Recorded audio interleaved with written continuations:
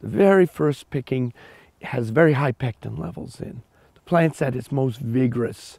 It's producing its highest quality fruit first. And that's the time when we go out and pick the fruit.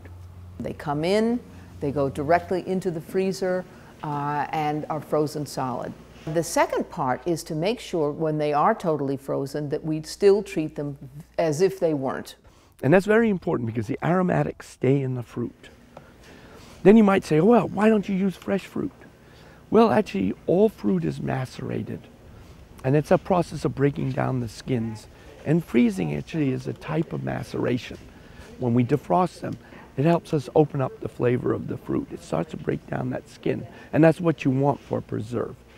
I think because we approach this as eaters as opposed to industrialists, the very most important thing is that we take the very best fruit, not the worst fruit, to turn into preserves. That is counterintuitive if you were to get any marketing advice from anybody connected to the world of preserves. Fruit, sugar, and lemon juice in a jar. It may not be set as thick, but it always has that flavor up front of the fruit. A little bit of summer in the jar, I guess you could call it. So if you share our taste, then you'll like our preserves, I hope.